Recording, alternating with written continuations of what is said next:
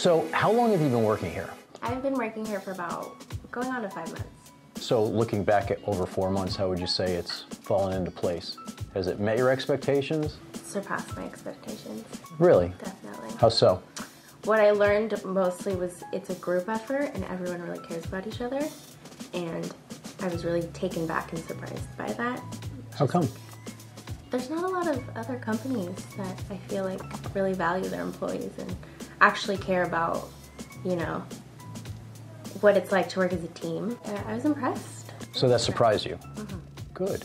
How would you like to build on what you've learned so far relative to knowing the people, the culture, and the job? I would love to expand, as much as I could. This is my first job right after college, so I think there's just so much to be learned, and I would just love to be a part of the family for as long as I could. Good. Would you say that the team here does a pretty good job of encouraging you to kind of go outside of what you're doing right now?